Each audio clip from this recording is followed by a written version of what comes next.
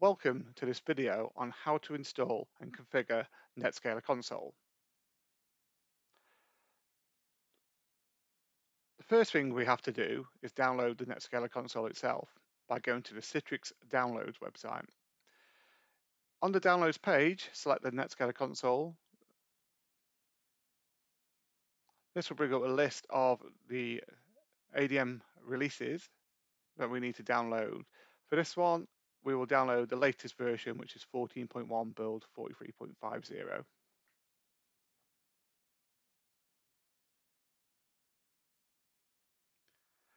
We select the ESXi version and click Download File, accept the license agreement, and the file now comes down. Now that the file is downloaded, we are able to extract the contents of the zip file. The zip file contains the OVF and the OVA files that we'll import into VMware. So just click on to extract them, and all the files appear in an extracted folder.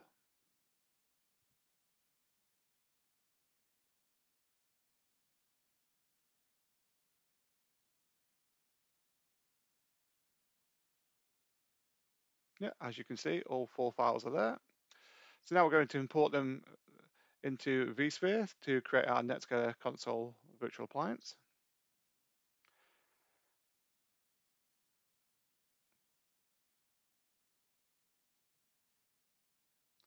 So click to deploy the OVF and select the local file, upload files, and then we select our OVA file. So click on the OVA file and click on Open.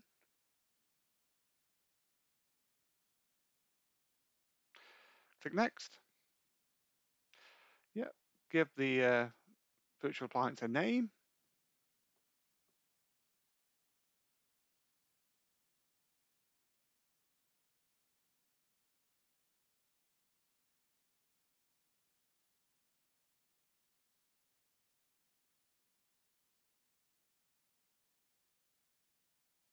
Once the name's been applied to the machine, just click Next.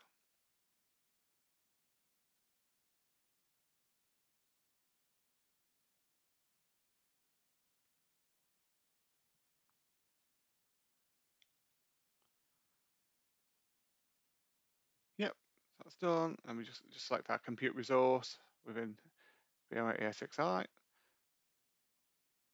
Compatibility checks all passed on here, and just click Next again. The machine has now been imported, so we need to select the storage repository. For this, I'll select thin provisions, as it will only be about 499 meg rather than 120 gig. Choose the network, and then we just got the summary page and click Finish. Now that the NetScaler Console appliances are imported into VMware, we need to change a NIC, as it will come set as an E1000, which can cause problems. So we'll change the adapter to a VMX Net5. So what we need to do is remove it from the virtual appliance, then add a new device and select network adapter. Then drop down the network adapter and change it from E1000 to VMX Net3. And just click on OK to finish that once that's happy with the settings in there.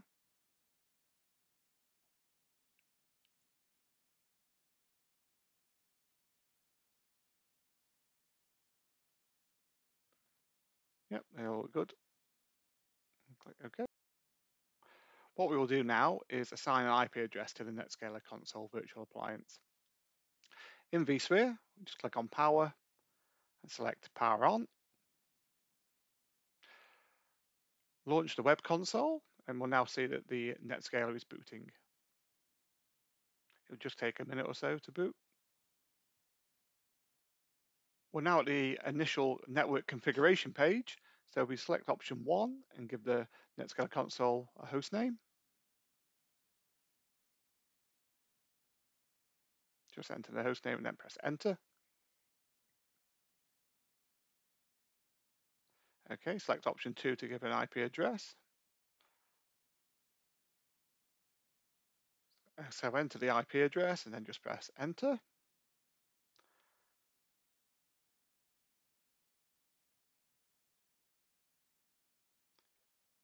Then we choose option 3 to enter the net mask. Ours is 24-bit, so we enter 255.255.255.0 and press enter. Then we add the gateway IP by choosing option 4.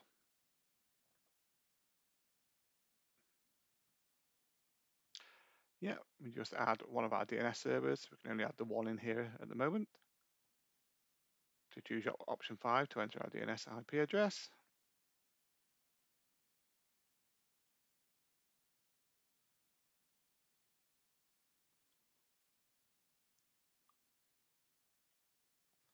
Press enter on that one. And then option 7 to save and quit. And that will save all of our changes.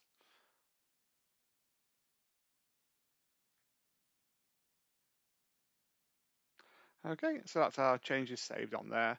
And now our IP address is committed. It'll just take a few minutes for that to apply and we can access the GUI. So yeah, we've now got access to the GUI. Just enter our username and password, which are nsroot and nsroot. We will be prompted to change the password on first login. So just click sign in there, re-enter nsroot and nsroot as a username and password again, and then pop our own password into the new password and confirm new password boxes, then click on submit.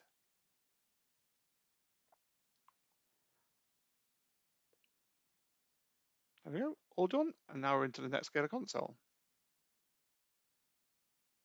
We need to set up a time source, so we're going to add an NTP server. So if we go into administration and then NTP servers,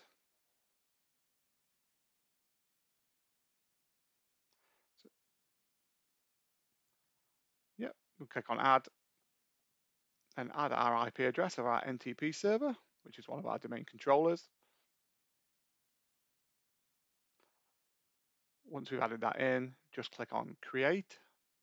We're prompted with a warning about starting the NTP synchronization service once we've done that.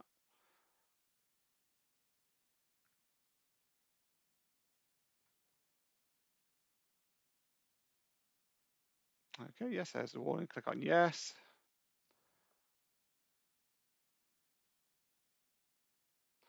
Okay, if we highlight our service and then click on NTP synchronization,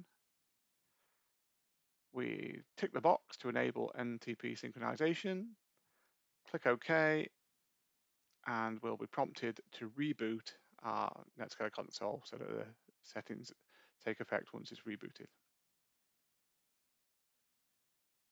We now need to set the system configuration options on the NetScaler console. So under system configurations, we go to system and time zone. We will make sure that we can access this console securely. So we click on the secure access only box and click save. Check the time zone, UTC is fine with me. If we go back to the basic settings again, we can set a session timeout. So if we tick the enable session timeout box, we can then change that session timeout down to 5 minutes from 15 minutes, and then click save, and that applies those changes.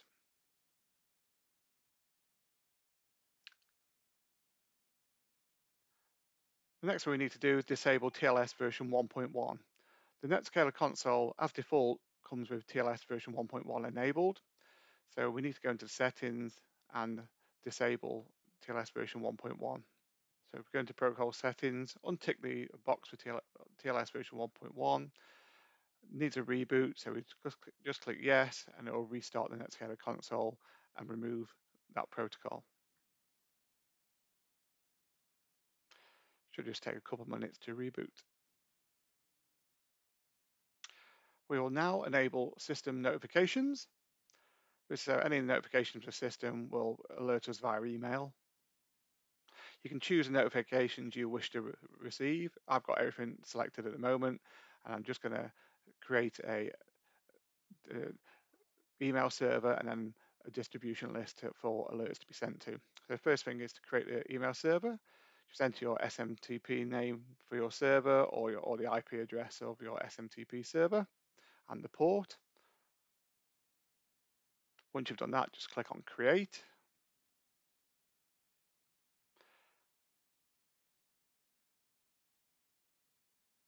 Yep, so click create. We just give a distribution name a list. Then we've got the SMT box below, and then just put the to and from addresses in there. We can then give it a test, and there it is, all done. We can configure automated backups of the actual NetScaler console and the NetScaler VPX appliances as well. So what we do is go into the backup section and choose the amount of backups that we require. You can also send them to an external server as well, if you wanted another copy of them. And also on the instances, we can choose the amount of instances we want and how often we are going to run those backups. For this one, I've chosen 15 instances to run every 2 days. So we've got a month's worth of backups.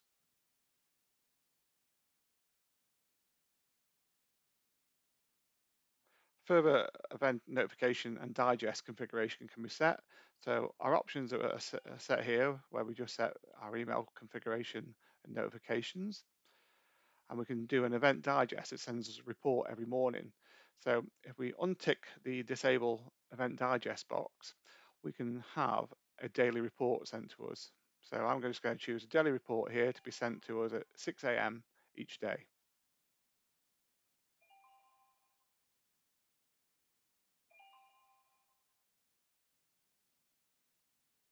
And that's our notification saved. And we should receive those reports every morning now. Next thing we're going to do is configure flex licensing. So for flex licensing, we need to choose the flex licensing option and then go back to the license management section on here and download our licenses from Citrix. So first of all, I'm downloading the Flex Platinum bandwidth licenses, which anyone who has the UHMC new licensing scheme will be able to access and use on their NetScaler. So grab the MAC address of the NetScaler console, go back to my licenses and add the MAC address there and create my license file. And then click yes to create the license file and then download it afterwards.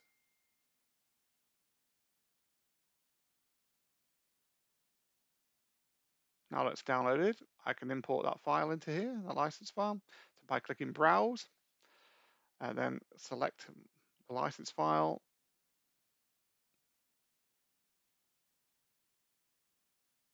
Yeah, click open, and now it's installed on here.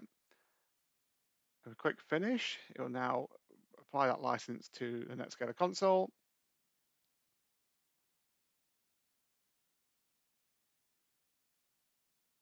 And if we go into the Flex licensing section, it will show us that we now have 1 terabyte of Flex bandwidth. So we need to add the VPX software instances as well, because we're going to be using NetScaler VPX appliances. So we do the same thing again, we allocate the licenses and then just add the MAC address, which gives us 999 NetScaler VPX software instances.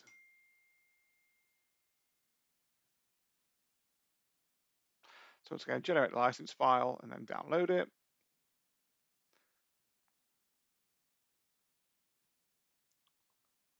Then once again, import it in, like we did before, into the console. Let it run, go to the Flex licensing again.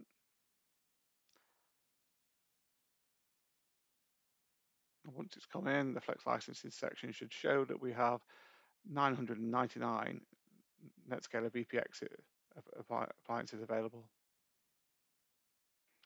I'll now go through the process of adding a NetScaler instance to the NetScaler console. So what we need to do is click on the Add button, give the IP address of a NetScaler VPX that we have,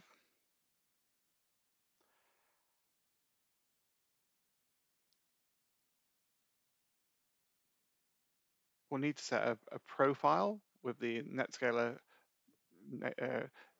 nsroot and password in there. So we create the profile, give it a profile a name, pop the username in afterwards. For this case, we'll just use nsroot.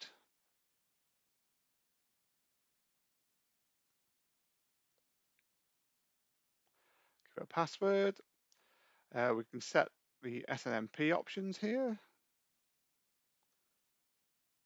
Just call it public and then go a privileged account, put the most secure authentication on there, and just give passwords for the authentication password and privacy passwords. Once we've done them, we just click on create, and that's all complete. And we should be able to connect to our NetScaler and add it in as an instance on the NetScaler console. So just click OK now. There we go, it just runs through and it should just add the NetScaler instance in, which it has done. So we've now got 2 instances in there. We'll now enable analytics on our Citrix gateway, as we have a gateway running for Citrix virtual apps and desktops. So we just configure analytics on the NetScaler instance, enable analytics and choose HDX Insight, and click Save, and that applies the analytics to that gateway server that we've chosen.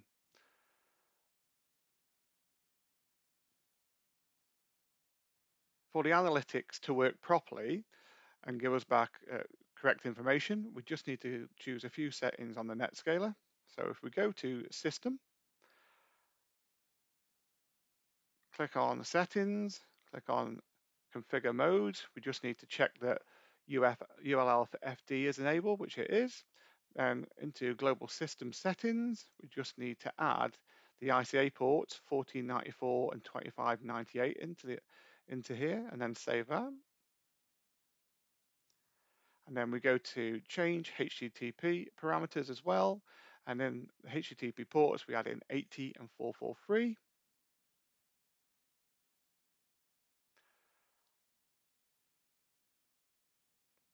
Then we just need to check that our AppFlow connector is working correctly. As you can see, it shows us down. This is because the port wasn't open between the NetScaler and the NetScaler console. I changed that and now it shows us up. Thank you very much for watching, and please do like and subscribe.